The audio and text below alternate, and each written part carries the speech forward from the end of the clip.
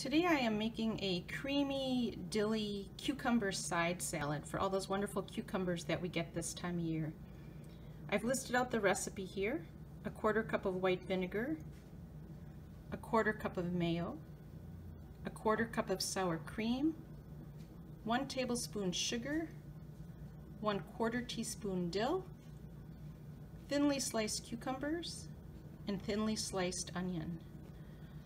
So here I take my 1/4 cup of vinegar, I add it to my 1/4 cup of sour cream, I add it to my 1/4 cup of mayonnaise, I mix that in a bowl, and to that I add 1 tablespoon of sugar and 1/4 teaspoon dill.